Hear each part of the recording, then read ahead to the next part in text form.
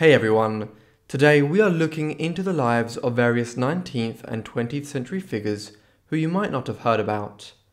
These women all had incredible and interesting stories, so be sure to stick around to see the hardships that they had to endure and how they made their fortunes. For our first story, we are going back to early 20th century Oklahoma. Sarah Rector was born on the 3rd of March 1902 in the city of Muskogee, Oklahoma. Her father was Joseph Rector and her mother was Rose McQueen. She had 5 siblings, and despite coming from a humble background, a stroke of luck would completely change her life. To understand Sarah's story, first we have to look back at her ancestors. Both her maternal grandmother and paternal great-grandfather had been enslaved by Muskogee Creek Indians. In 1866, following the Civil War and the abolishment of slavery, Sarah's ancestors were declared freedmen by the US government and were now citizens of the tribes that had previously enslaved them. In 1887, the federal government introduced the Dawes General Allotment Act, in which they stripped even more Native Americans of their land. This was because the government deemed all of the tribal land to be an excess which the tribes did not need. Thus, it was divided and transferred free of charge to white settlers. In 1898, Congress passed the Curtis Act, which amended the Dawes Act. This new legislation divided Oklahoma, which was transitioning from Indian Territory to state status. This was an obligatory step in order to form the new state of Oklahoma. However, a major difference was that not only white settlers were granted free land from what was former Indian Territory, the unassigned lands were also given to tribes residing in the area. As a descendant from Creek slaves, and later having the status of freedmen, Sarah, as well as 2 of her siblings, were each entitled to a plot of land. Sarah's was approximately 160 acres. This distribution took place between 1898 until 1906. As a result, nearly 1 million acres of land in eastern Oklahoma was granted as land allotments to children from the Creek Nation. This included around 4,400 black children and thousands of Muskogee freedmen miners. In total, the Curtis Act stripped tribes of about 90 million acres. Furthermore, upon distributing this excess land, the federal government gave tribal members such as Sarah undesirable land which was considered to be rocky, have infertile soil, and thus not suitable for farming. Meanwhile, the more valuable, fruitful pieces of land were reserved for white settlers. However, what the government hadn't predicted was that under the surface of much of the land given to the younger generations was an extremely valuable fossil fuel. The land issued to Sarah Rector was located in Glenpool, about 60 miles from her family home. Growing up, she and her family were quite poor, with her father not being able to afford the annual property tax on his children's allotted land. The $30 that Joseph Rector, Sarah's father, had to pay for his daughter's land was a burden. Due to this, Joseph petitioned to the Muskogee County Court in order to sell the land. However, as Sarah was still a minor, this request was denied. He had to continue paying the tax, which was a heavy strain on the already poor family. In February 1911, Joseph came to an agreement with the Standard Oil Company, leasing Sarah's land to them, finally relieving him of financial strain. 2 years later, B.B. Jones, an independent oil driller known as the Millionaire Oil Man, drilled a well on the property, which produced a gusher. Luckily for Sarah, under her land was crude oil. Jones started to operate the property, and within a few months, tens of thousands of barrels of oil were being produced each day. At this point in time, the law in Oklahoma required that all children who were citizens of Indian Territory with significant property and money be assigned so-called well-respected white guardians. This meant that even if their parents were alive, they wouldn't manage their children's wealth. Soon, Rector was receiving a fortune in royalties as a result of the discovery. However, in order to comply with the law, there were calls from people around the local area to change Sarah's guardianship.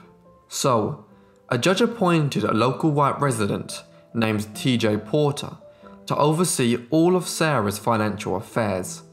It should be noted that he wasn't a complete stranger, as he was known to the Rector family. News of this discovery soon reached headlines around the nation. Sarah was now meant to be earning thousands of dollars a month at just 11 years old. One account states that in October 1913 alone, she received royalties of $11,500. Apparently, due to her growing fortune, in 1913, the Oklahoma legislature even made an effort to have her declared white, so that she could ride in a first-class car on trains. Newspaper reports stated that Sarah's income exceeded that of the president's, and that she became known as the richest black girl in America. Yet, despite her massive income, rumors persisted that her living conditions remained the same. Supposedly, she continued to live in a two-room shack with her large family. Still impoverished, many began to question what was happening to her wealth. In 1914, the African-American newspaper, the Chicago Defender, heard of Sarah's story and the rumors surrounding her poverty. They later published an article which claimed that Sarah, as well as her siblings, were uneducated, had poor living conditions, and that her wealth was being mismanaged. The article caught the attention of several prominent African Americans, who became concerned for her living conditions and guardianship. Soon after, an investigation was launched to determine whether or not TJ Porter was properly handling Sarah's wealth. In June, a memo was sent by James C. Waters Jr., who was an agent affiliated with the National Association for the Advancement of Colored People. William Du Bois received the memo, and in it, Waters detailed that Sarah's estate was in fact being mismanaged. According to him, Sarah received no education, wore cheap dresses, and no shoes. Meanwhile, her guardian earned a large sum of money. Waters went on to add, "Is it not possible to have her cared for in a decent manner and by people of her own race, instead of by a member of a race which would deny her and her kind the treatment accorded a good yard dog?" It wasn't long until papers across the country challenged the position of Sarah's guardian. Furthermore, other similar cases to Sarah's were being highlighted.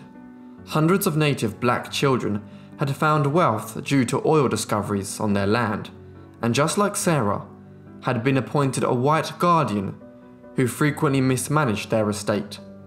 Papers across the nation questioned why it wasn't possible for a black guardian to be appointed. Sarah's case became the focal point for this issue. It should be stated that the exact details regarding Sarah and her guardian remain unclear. Shortly after the press brought this issue to light, a correspondence between Du Bois and the Judge Leahy revealed that Sarah, along with her family, had moved into a 5-room cottage and that she was attending school in her hometown of Taft, along with all her siblings. The judge also told Du Bois that it was the family who had chosen Porter to be the guardian, and that he only received 2% of Sarah's income. Also, white-owned papers stated that Judge Leahy was very strict on guardians if any discrepancies occurred. Even if the situation regarding Sarah's guardianship was greatly exaggerated, the NAACP's investigation brought to light the existing issues of guardianship and the corruption that came with it, meaning less children would be neglected and exploited. Furthermore, Du Bois later established the Children's Department of the NAACP, which investigated claims of white guardians who were suspected of depriving black children of their land and wealth. Sarah and her older sister then left school in Taft and received a better education, being enrolled in the Tuskegee Institute's children's school.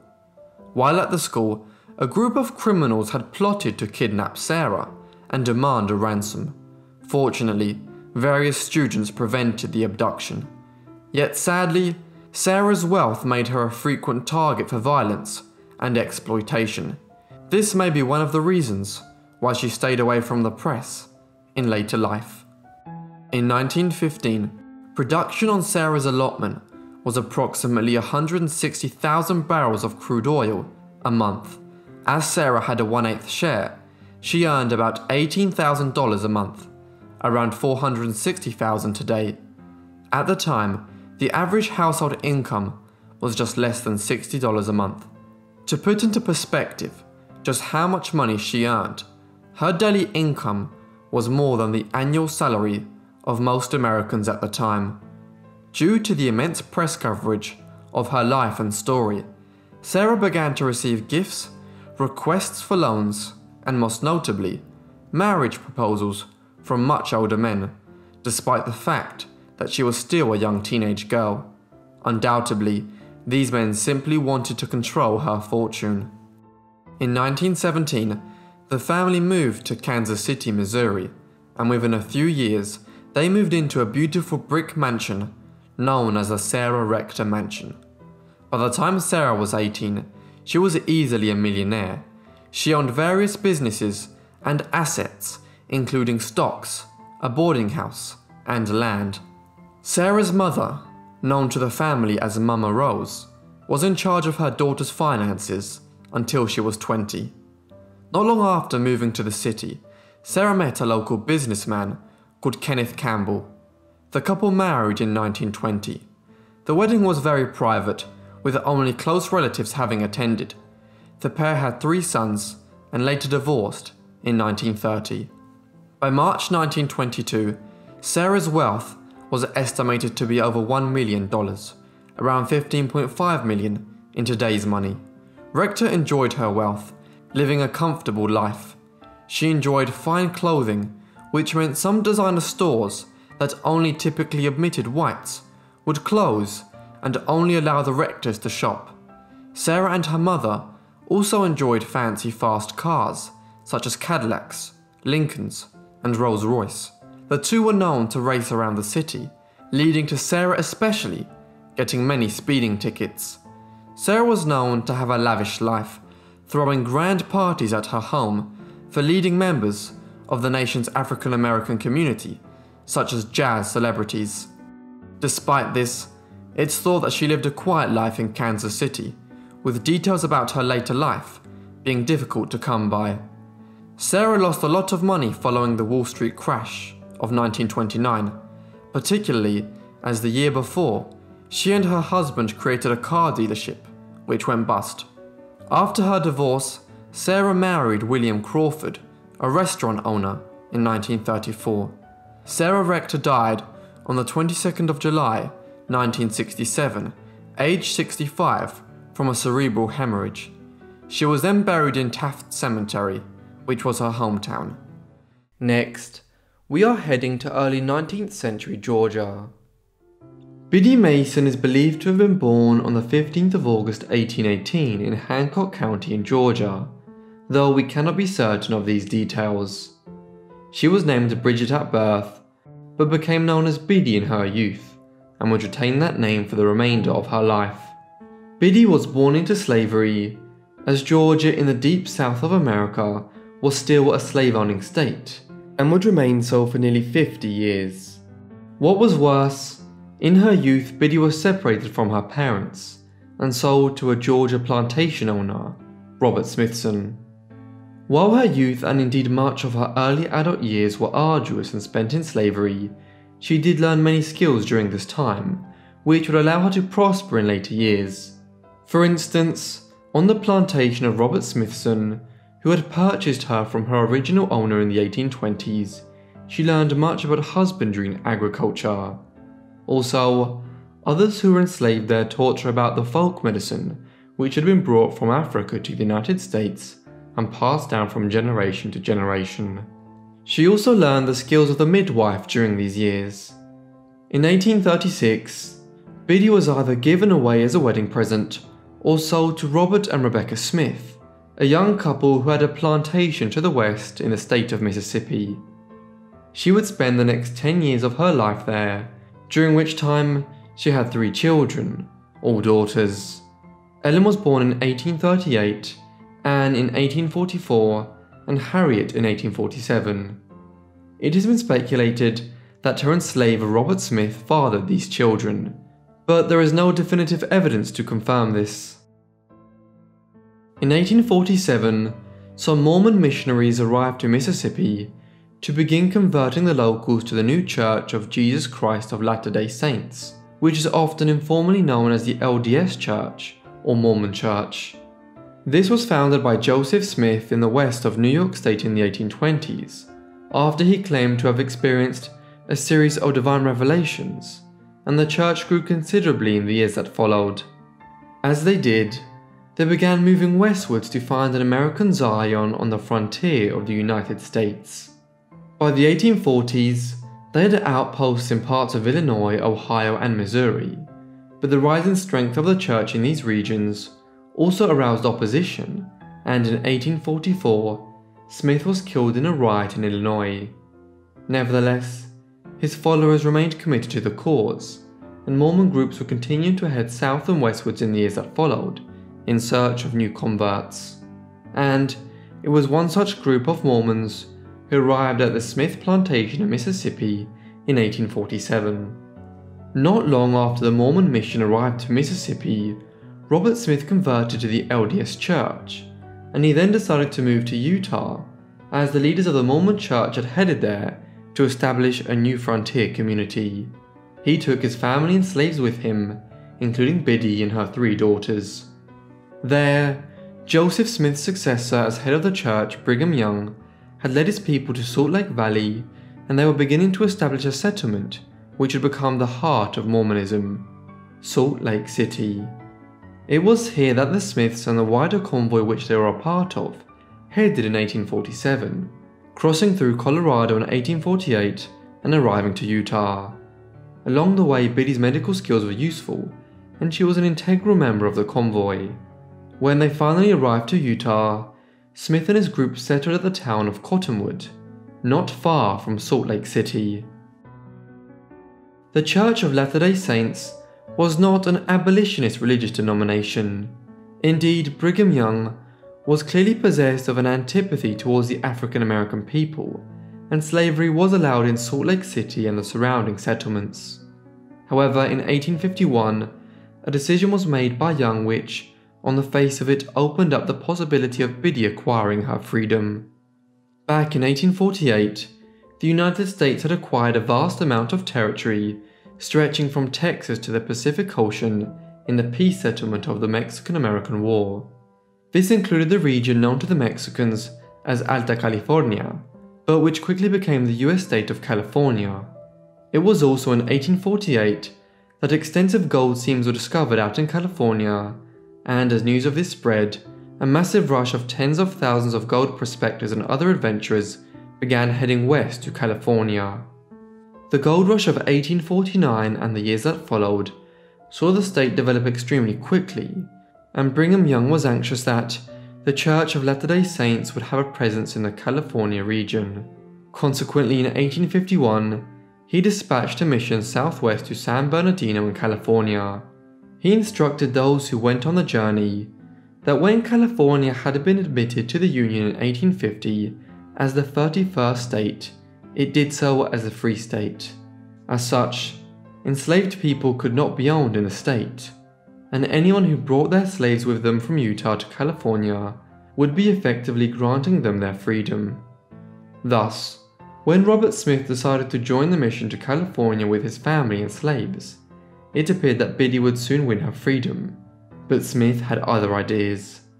Robert Smith did not set his slaves free upon arriving in California, and many enslaved individuals like Biddy were completely unaware that they were entitled to their freedom upon entering the state. Moreover, in the early 1850s, the Californian authorities were generally reluctant to prosecute slave owners who entered the state with slaves and did not set them free. As such, Biddy and her daughters remained enslaved for several years after arriving in California. In 1855, one of Biddy's daughters, Ellen, began seeing a free black man named Charles Owens. It was from Owens that Biddy learned that California law had banned slavery, and that Biddy had the right to appeal legally against her and her daughter's ongoing status as the slaves of Robert Smith. Owens then helped her file a petition to that effect in the Los Angeles County Court. Biddy would not be allowed to speak on her own behalf, but as her enslaver Robert Smith failed to appear, a decision was made to grant Biddy and her 3 daughters their freedom, in line with California law. Thus, the case was adjourned in January 1856, when Biddy was around 38 years old. At this juncture, Biddy elected to take the name Mason as her surname. This had been the middle name of a Masalinum, a Mormon in San Bernardino, for whom Biddy had worked for some time and whom she must have respected. Upon winning her and her daughter's freedom in 1856, Biddy and her daughters went to live with the Owens family, who had helped her appeal her case in law, and her daughter Ellen soon married Charles Owens. Biddy secured work as a nurse, putting the medical skills she'd obtained growing up in Georgia to good use. She soon prospered in this profession, as California was ravaged by a smallpox outbreak in the late 1850s and early 1860s, while her skills as a midwife were constantly in demand. Mason lived frugally and saved her money during this time. By 1866, she had saved enough money to buy a house of her own on Spring Street in Los Angeles for $250. This was a cheap rate, as Spring Street was on the periphery of Los Angeles at the time, but as the city expanded rapidly, it became a more central location. In purchasing it, Biddy became one of the first black women to own property in California, and she soon owned more.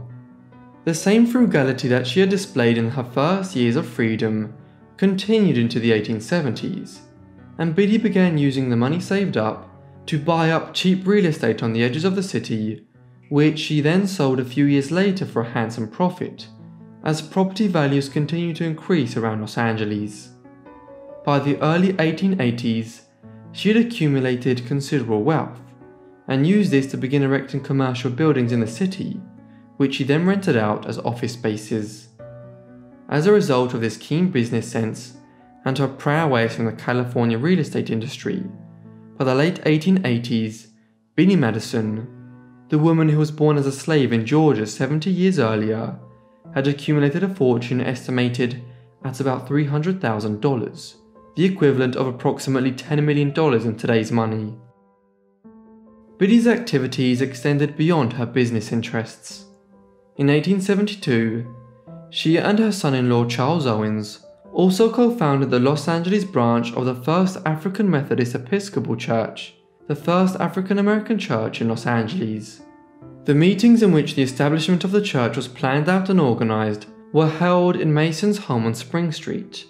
The land on which the church was constructed was also donated directly by her.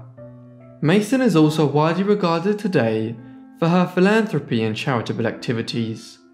For instance, she is credited with playing a significant role in establishing the first elementary school in the city for African American children. She also made considerable donations to local charities and causes once her own private wealth allowed her to do so. Some of these activities are quite striking. Mason would, for example, often visit jail inmates in her region to see what could be done to provide them with legal aid. In the 1880s, when severe floods struck Los Angeles and many thousands of people were left destitute, Mason opened accounts in her name in several grocery stores, and through these paid for the shopping of the flood victims for many weeks thereafter. Finally, in her later years, she effectively turned her home into a mixture of an orphanage and a care home for the destitute. People visited here every day for relief from their poverty, and when Biddy was no longer able to meet them at the gate outside, as her health declined, her grandson would bring them inside to meet with her in the house. Unsurprisingly, given all of this, Biddy became known within the African American community in Los Angeles as Grandma Mason. Mason died on the 15th of January 1891 at 73 years of age in Los Angeles. Although she had become an esteemed figure within her community, both for her philanthropy and her religious activity, she was nevertheless buried in an unmarked grave at Evergreen Cemetery, located in the Boyle Heights district of the city. It was only nearly 100 years later that her contribution to early California history was recognized, when a large tombstone was erected over her grave in 1988. A year later, the California Afro-American Museum held an exhibit honoring her life and declared the 16th of November 1989 Biddy Mason Day. Today, Biddy Mason Memorial Park in Los Angeles is named in her honor. Thus, a century after her time, Mason's remarkable story was brought to greater public awareness. For our next story, we are going back to 1860s Louisiana. Sarah Breedlove was born on the 23rd of December 1867 on a cotton plantation near Delta, Louisiana. Her parents, Owen and Minerva Breedlove, as well as her 5 older siblings, were born into slavery, working on Robert W. Birney's Madison Parish plantation. Eventually, the family became free and began working as sharecroppers. Unlike the rest of her family, Sarah was born free thanks to the Emancipation Proclamation of 1863. Sarah's early life was full of hardships. In 1872, her mother sadly passed away. Although the cause is unknown, it was most likely from cholera. Just a year later, her father also died. She was just 6 years old and was now an orphan. Following this, she went to Vicksburg, Mississippi, to live with her older sister, Luvenia, and her brother-in-law, Jess Powell. She was as young as 10 years old when she started working as a domestic servant. Sarah didn't receive any real education as a child. The best she got was literacy lessons on Sundays at her local church. She later stated that, "I had little or no opportunity when I started out in life." Sarah disliked living with her sister, as her brother-in-law mistreated her. Because of this, she married when she was just 14 to escape his abuse. Just 3 years later, she had a daughter called Alelia, who was born on the 6th of June 1885. When Sarah was just 20 years old, she became a widow after her first husband, Moses McWilliams, died just 2 years after the birth of their daughter. Subsequently, Sarah took her daughter to St. Louis, where her brothers had established themselves as barbers. Sarah then found work as a laundress, earning just over $1 a day. When she wasn't working, Sarah sang in the choir of the St. Paul African Methodist Episcopal Church. She soon became determined to give her daughter a formal education, as well as to become an educated woman herself. So, she began attending night school. A few years later, Sarah started to experience hair loss. This was due to a variety of factors, including skin disorders, harsh products, a poor diet, and a lack of hair washing. To improve her situation, Sarah started to experiment with hair care treatments as well as home remedies. In 1894, Sarah married a man called John Davies, yet they divorced around 9 years later. In 1904, she was hired by Annie Turnbow Malone as a commission agent. The products she sold for her employer were aimed at the African American hair care market. While Sarah was working for Malone, she began to develop her own products of hair treatment. She then moved to Denver, Colorado in July 1905. At that time, she was 37 years old. In Denver, she continued to work as a commission agent for a while but then quit once she established herself as a hairdresser and retailer of cosmetic creams. Her former employer Malone accused Sarah of stealing her formula, yet the mixture had been around for hundreds of years. In January 1906, Sarah married a man she had known from when she lived in St. Louis. Her husband was a salesman called Charles Joseph Walker. Following this, Sarah was known as Madam C.J. Walker. The couple promoted the business, with Charles taking charge of advertising. One strategy that Madam Walker used was door-to-door selling. Slowly but surely, she taught other African American women how to properly look after their hair. In 1906, Madam Walker's 21-year-old daughter, Eulalia, was put in charge of the mail order operation in Denver. Meanwhile, her mother and stepfather traveled throughout the South and Southeast, giving demonstrations of her Walker method in an attempt to expand the business. The Walker method involved preparing the scalp using special lotions such as shampoo, her custom-made pomade, as well as brushing hair with iron combs. This method promoted hair growth, improved the condition of the scalp, and made weak hair become soft and strong. Although Madam Walker had several competitors, making it difficult to break into the market, her personal approach to sales won her loyal customers. Her saleswomen were called beauty culturalists or Walker agents. They were successful in selling products by emphasizing the importance of health, cleanliness, and loveliness. Soon they became known in many African American communities throughout the states. As the business expanded, in 1908, Madam Walker and her husband moved to Pittsburgh, Pennsylvania. There, Walker established Lelia College to train hair culturists.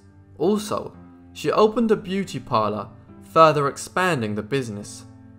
Madam Walker trained licensed sale agents, teaching them the Walker system. Her employees earned nice commissions, which allowed these women to be economically independent. Madam Walker's daughter, Eulalia, was in charge of day-to-day operations in Pittsburgh. 2 years later, Madam Walker decided to set up her new base of operations in Indianapolis. As the new headquarters for the business, Madam Walker purchased a factory and built more hair salons and beauty schools to expand her business. She even bought herself a nice new home. By now, her company had become extremely successful. Madam C.J. Walker Manufacturing Company was making profits equivalent to several millions of dollars in today's money. It was also around this time that Eulalia came up with the clever idea of establishing an office and a beauty salon in New York City. She saw how the Harlem neighborhood was growing, and within 3 years, it became a thriving area of African American culture.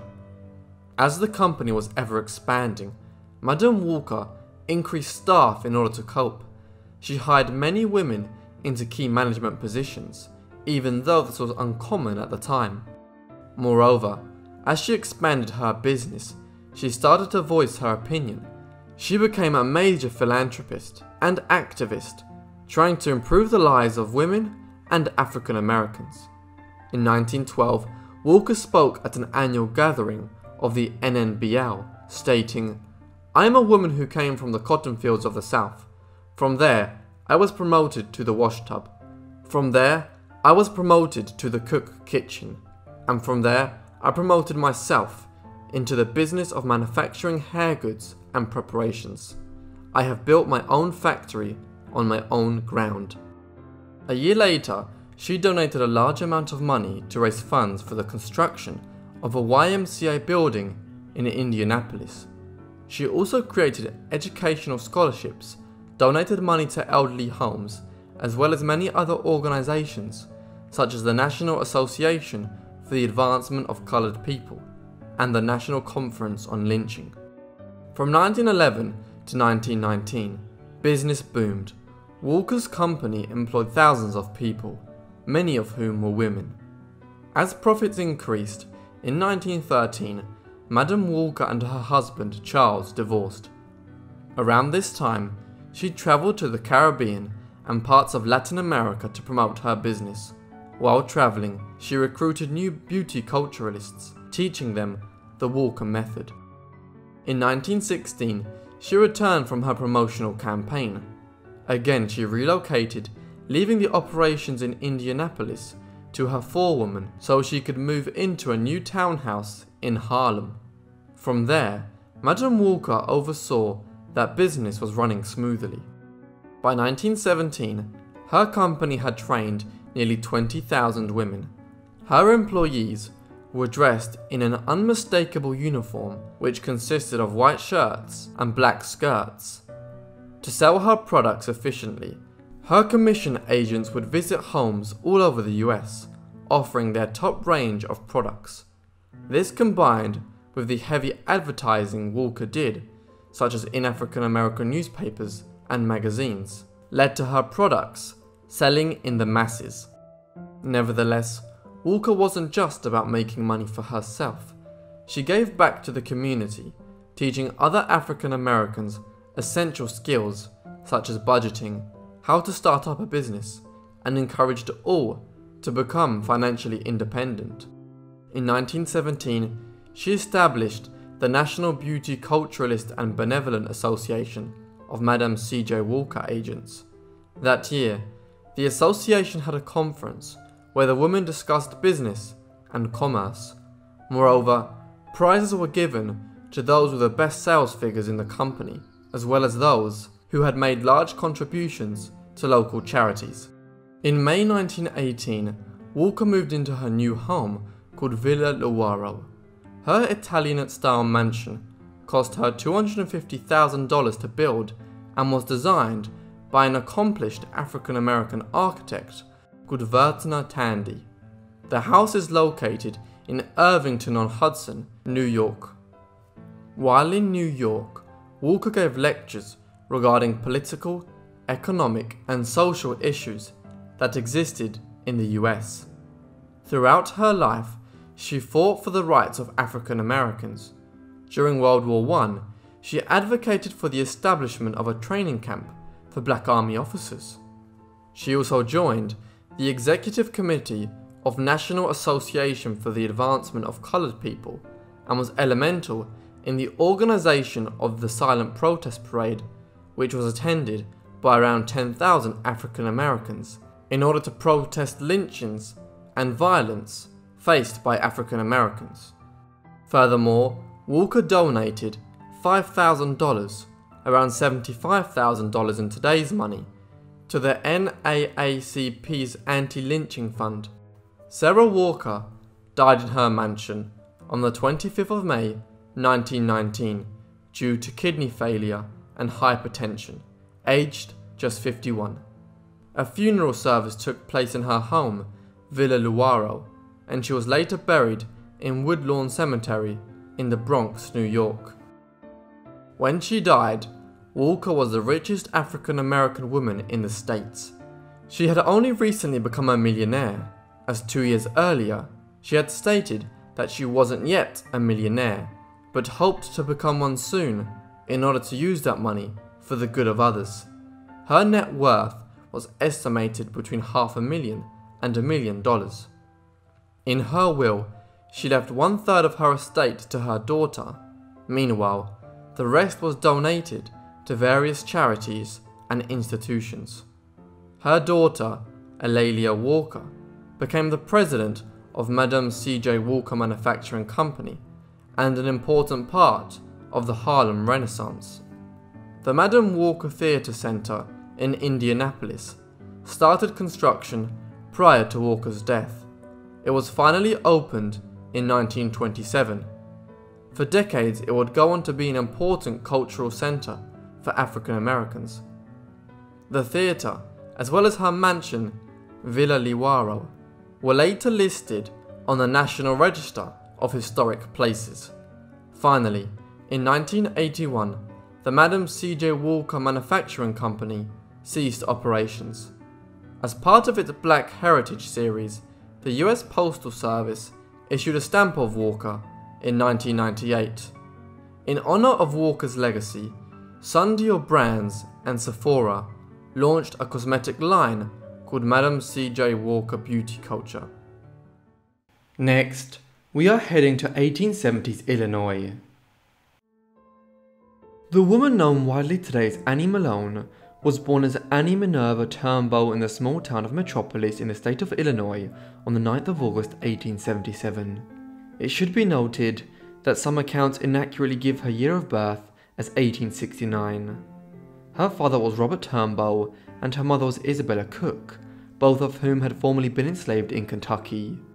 When the American Civil War broke out in 1861, the pair had fled north to Illinois, with Robert eventually joining the Union Army as part of the 1st Kentucky Cavalry.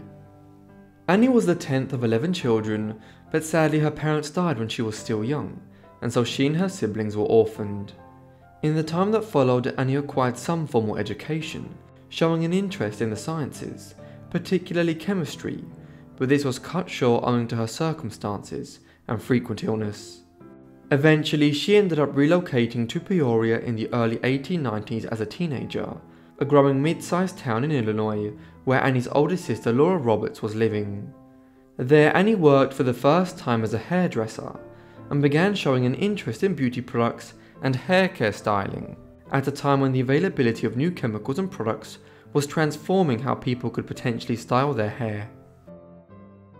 By the early 1900s, as she headed into her mid-20s, Annie had developed enough knowledge about the hair care industry to establish her own small business.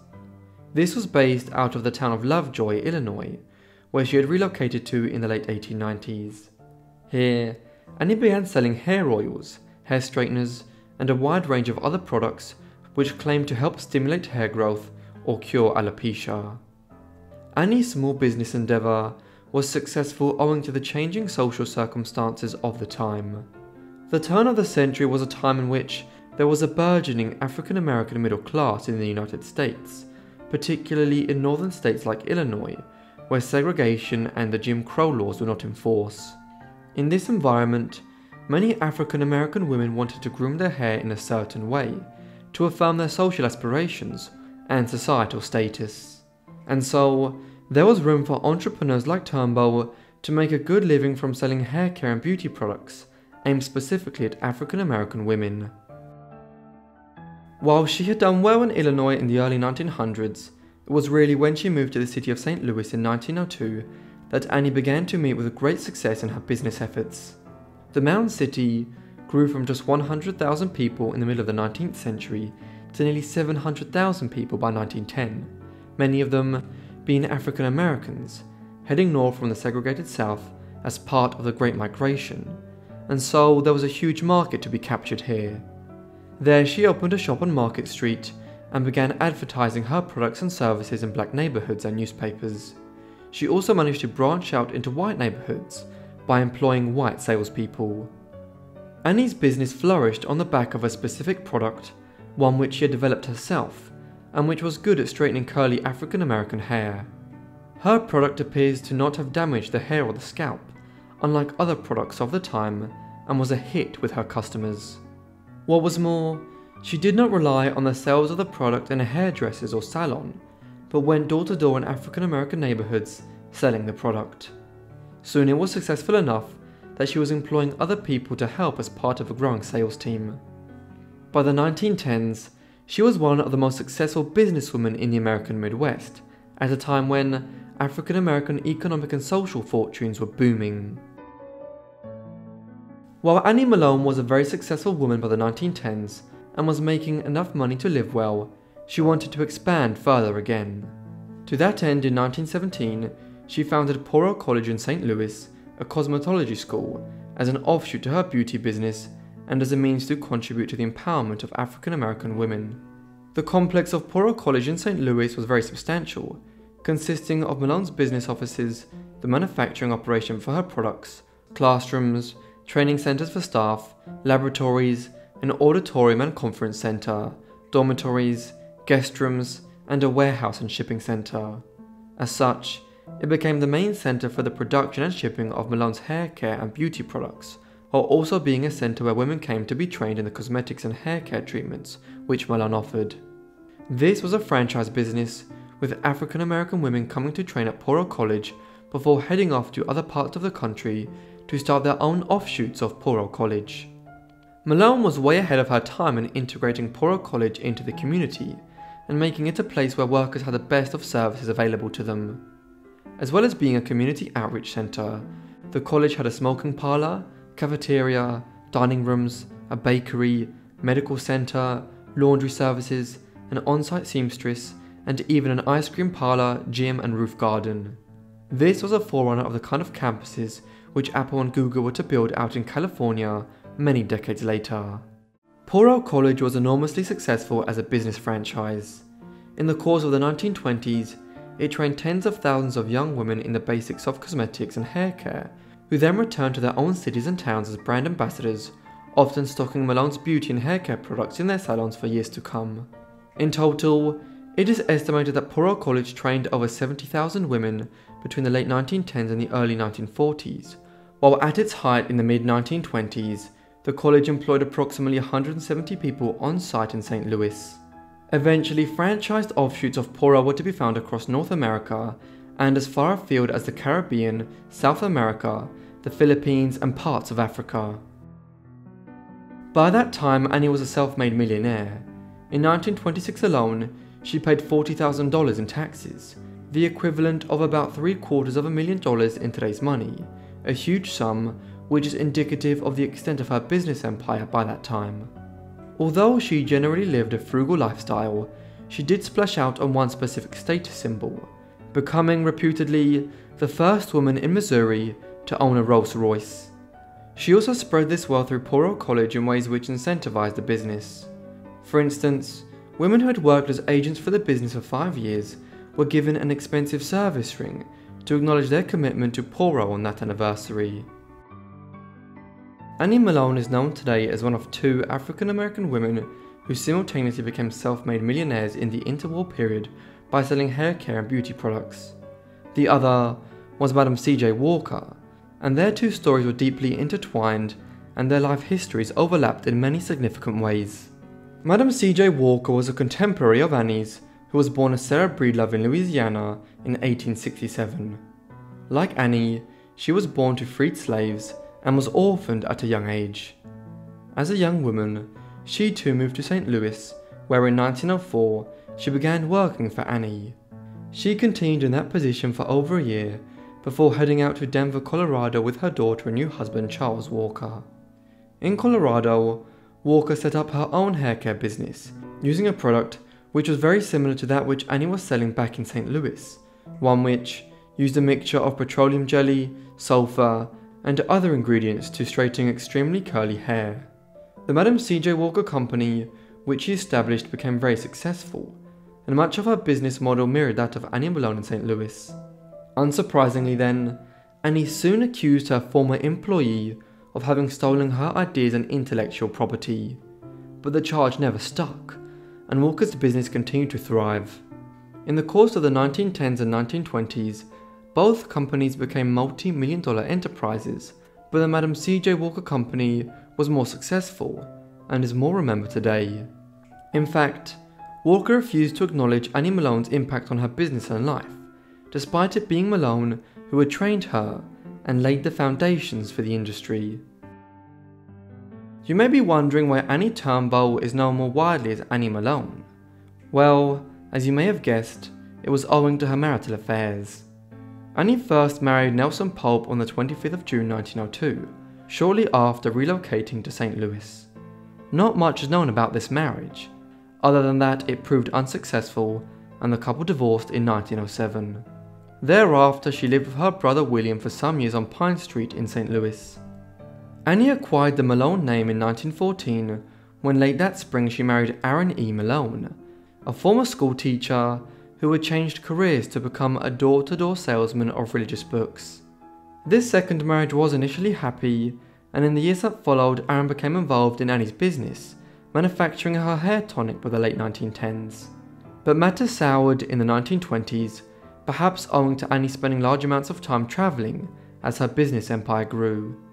In 1927, Aaron filed for divorce, demanding half of her business as part of the settlement, claiming that he had helped build it. The case generated much press attention in St. Louis and further afield at the time, with Annie eventually settling for a payment of $200,000, a fortune in the mid-1920s, though the payment did allow her to maintain control of the company herself. Though her married life had been tumultuous, Annie compensated for her domestic turmoil by investing her wealth in numerous philanthropic endeavours in the 1920s and 1930s. For instance, she made large donations to Howard University College of Medicine, a historically black research institution in Washington, D.C. Many years later, the college reciprocated by awarding her an honorary degree. Yet her most prolific philanthropy, which was clearly close to her heart given her own childhood, was in supporting the St. Louis African American Orphans Home, to which she donated the equivalent of millions of dollars in modern terms during the 1920s and 1930s, serving on the board of directors for much of that time. Following her divorce in 1927, Annie began relocating her business to Chicago, and she eventually moved there herself in the 1930s. Such was her wealth by that time that she was able to purchase an entire city block of property. But bleaker times followed. Although Poor Old College survived the Wall Street crash and the Great Depression, its business was still greatly reduced for much of the 1930s, and this, combined with multiple lawsuits which Annie had to deal with as individuals tried to claim part of her wealth, ensured that she was cash poor by the mid-1930s. She sold some of her properties in St. Louis to compensate, and remained afloat. In 1939, the original Poor Old College building on Ferdinand Street in St. Louis fittingly became the site of the first African American law school in Missouri. By that time, Annie was winding down her involvement in the business to a considerable extent, which had always functioned as a franchise, and took on a new life without her company in the late 1930s and into the 1940s. Annie lived out her last years in Chicago on South Parkway. She suffered a stroke there in the late spring of 1957 and died shortly afterwards at Providence Hospital in the city, aged 79. Today, her role as one of the first self-made millionaires and great African American philanthropists has been commemorated in numerous books, television shows, and a parade in St. Louis every year, which honors her charity towards the city's orphanages and children's institutions. Notably, she features in the 2020 Netflix series Self-Made, which is based on the life of Madam C.J. Walker, but this has led to some backlash, as Malone, who has been described as a friend to all mankind, is portrayed as a villain here. For our final story, we are going back to late 19th century Mississippi. The woman who has become known to history as A'Lelia Walker was born as Lelia McWilliams on the 6th of June 1885 in the city of Vicksburg in Mississippi. Lelia's mother was Sarah Breedlove, a woman who had been born into extreme poverty in rural Louisiana in 1867. She was the first member of her family to be born free, and her parents and older siblings had been enslaved before the American Civil War and Emancipation Act. Orphaned by the age of 7, Sarah moved to Vicksburg, Mississippi, where she began working as a domestic servant. Here, she married one Moses McWilliams when she was just 14 years of age, and 3 years later, their marriage resulted in Lelia, their only child. Very little is known of Lelia's father, Moses, and it isn't even clear what age he was when he married Sarah. In any event, he did not feature in Lelia's life to any large extent, as he died in 1887 when she was just 2 years old. In later years, Lelia would have 2 different stepfathers, a man called John Davis, whom her mother married in 1894 and remained wed to until they divorced in 1903, and Charles Joseph Walker, a newspaper advertising salesman that Sarah married in 1906. Lelia's life story is intrinsically linked to her mother's rise as a businesswoman. After Lelia's father died, she and her mother moved to St. Louis in Missouri, where Lelia's uncles had settled some years earlier.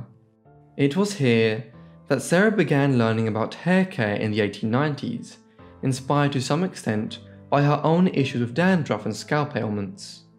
Then, When the World's Fair was hosted in St. Louis in 1904, Sarah was hired as a saleswoman by Annie Malone, an African-American hair entrepreneur who had a stand at the fair. It was enough experience for Sarah to branch out on her own and set up a hair care company. Shortly afterwards, when she married her third husband, Charles Joseph Walker, she took his initials and began referring to herself as Madam C.J. Walker, and she called her business the Madam C.J. Walker Company.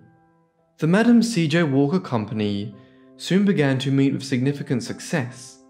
Sarah and her husband Charles toured many of the southern states drumming up business, while Lelia, who had spent some time studying at Knoxville College in Tennessee in the mid-1900s, was placed in charge of a mail-order operation which was established in Denver, Colorado, strategically located between the east and west coasts. It was also around this time that Lelia began referring to herself as Alelia Walker, taking her second stepfather's surname and adding an A before Lelia to add some levity to her Christian name. By the early 1910s, the Madam C.J. Walker Company was booming.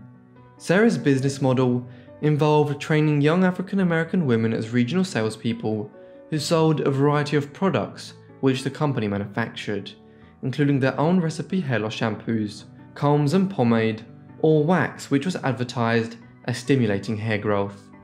By the mid-1910s, the company employed thousands of saleswomen countrywide, and Sarah had become a self-made millionaire, arguably the first self-made female millionaire in American history. Alelia played a role in her mother's business throughout these years. Having established the mail order center in Denver, she subsequently moved to Pittsburgh to oversee the establishment of an office there. Then, in the 1910s, she was placed in charge of the company's sales on the east coast of America. Two 5-story buildings on West 136th Street in Harlem in New York City were purchased and converted into one space, which became the company's headquarters in the city. The first floor served as the Walker Company hair parlor. The second floor housed what was termed the Lelia College of Beauty Culture, where Walker Company saleswomen and groomers were trained, while the third, fourth and fifth floors became Alelia's home and private space for entertaining.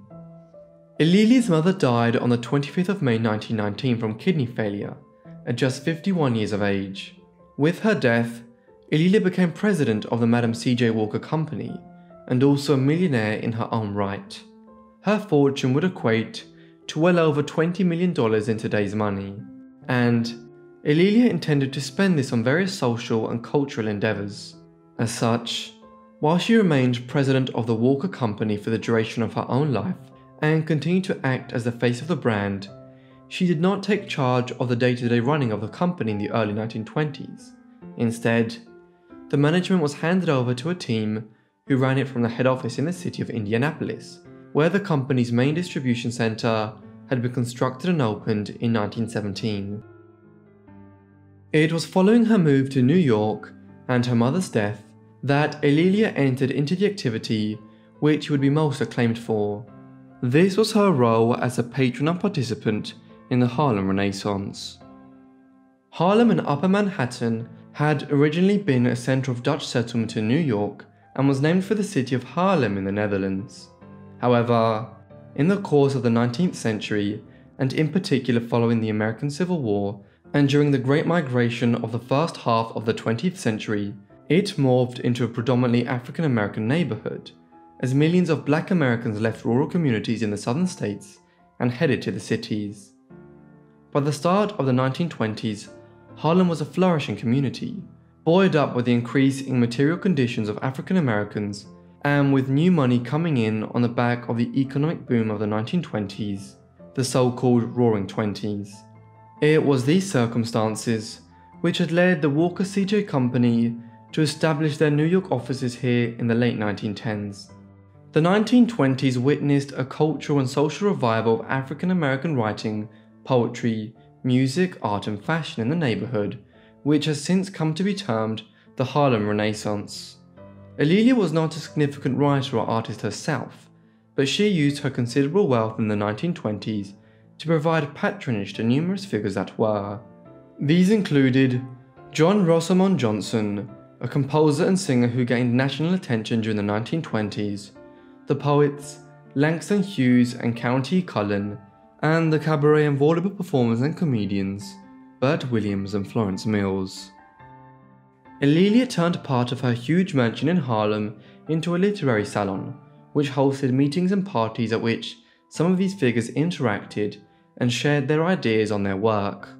Yet, many of these parties were full of glamour and flamboyance, and focused on pleasure over work. As a result, nearly all of Harlem probably would have wanted to attend, and despite the several hundred invitations she issued for each event, hundreds more would arrive.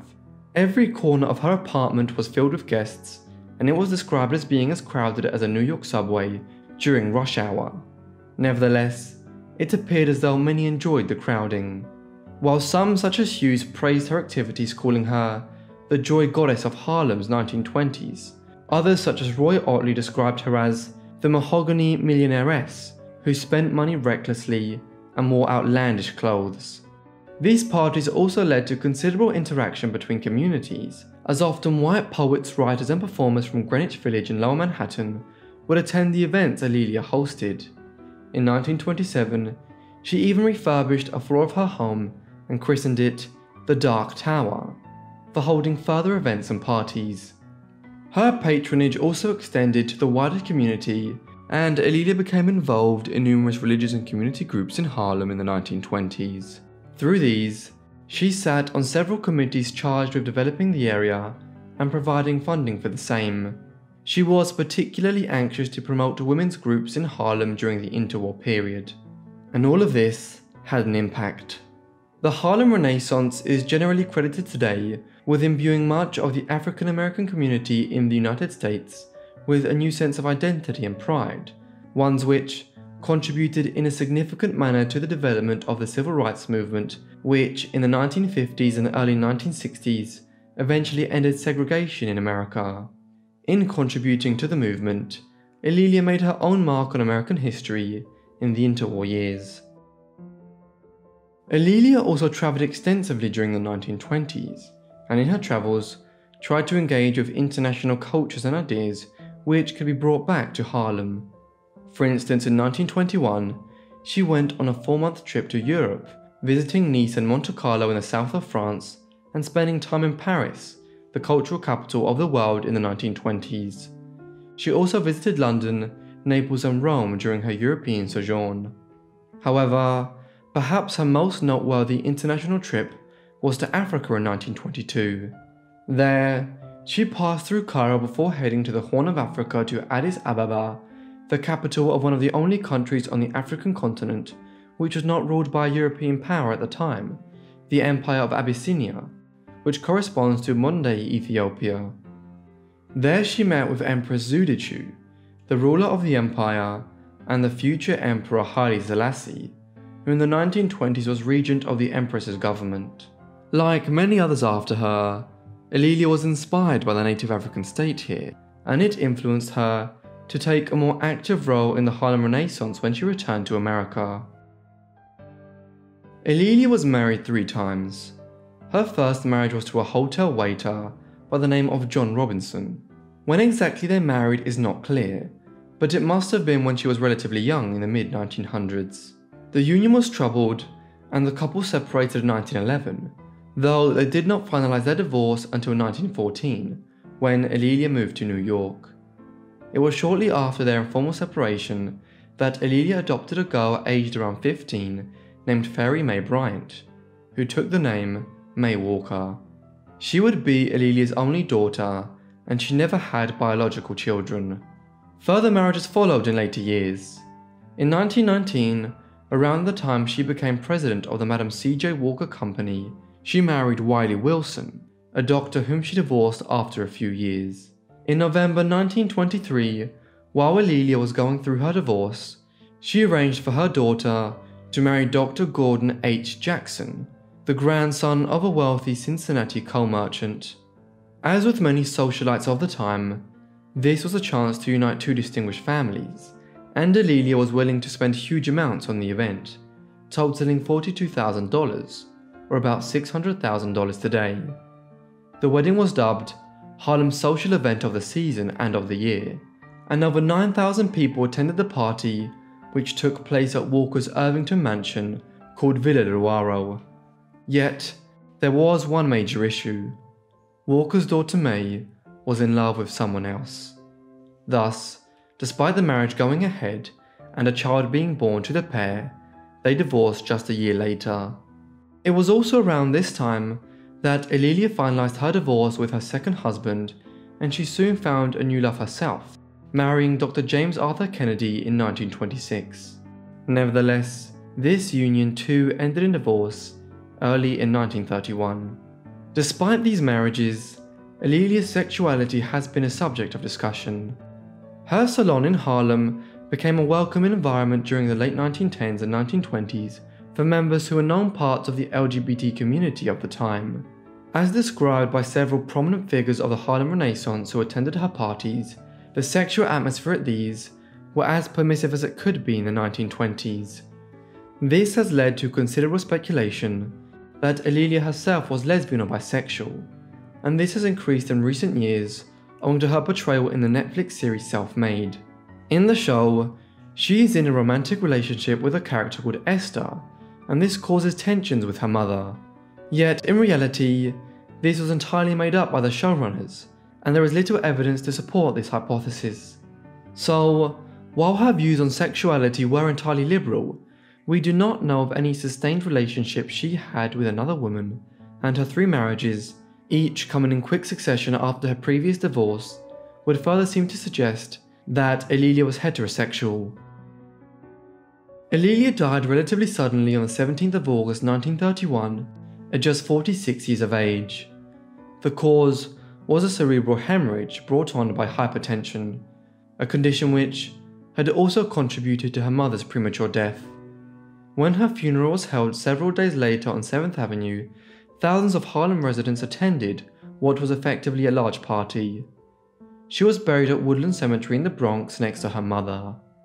The Harlem poet Langston Hughes dubbed her death, quote, "the end of the gay times in Harlem." Following A'Lelia's death, her daughter May took over the running of the Madam C.J. Walker Company. It was a difficult time for the company as the Great Depression continued into the mid-1930s and sales plummeted. Nevertheless, May sold off some of her adopted mother's assets and kept it afloat so that her own daughter, A'Lelia May Perry Bundles, could become the 4th president of a once again profitable company in the post-war period. The company closed its doors in 1981, but in 2020, Sundial Brands revived the brand name. This was partly in an effort to profit off the release of Self-Made, a Netflix series charting the life of Madam C.J. Walker, in which A'Lelia features as a major figure. Thus, in recent years, there has been much discussion of her life. Thank you so much everyone for watching this video on these individuals. I hope you found it interesting. This was a compilation style video. Let me know what you thought of the format down below in the comments. And if you've already seen one of these videos or one of the people covered in this compilation, I do apologize. I hope you did learn something new and that you hadn't seen all of the content covered here. Let me know if you want more of these down below in the comments, and also if you have any other suggestions, also be sure to leave them down below in the comments. I hope you guys are subscribed and have notifications turned on to get all my videos as soon as I upload them. Anyway, that's all from me, so I'll see all of you in the next Forgotten Life. Thanks.